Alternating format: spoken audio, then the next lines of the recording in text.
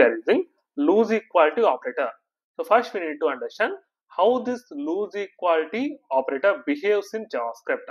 So whenever we use a loose equality operator between an array and a string, then JavaScript will try to convert this array into a string by using type coercion concept in JavaScript.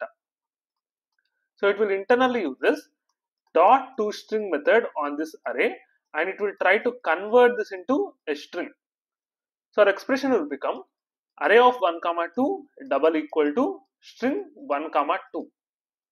As we see here, this is converted into a string. So this will be internally converted into string 1, 2 by using type coercion concept. So our expression will become string 1, 2 double equal to string 1, 2. As these both are equal, it will return true to us. Sai, where can I learn all these practical interview questions and answers? You can get all these interview questions from the link in my bio.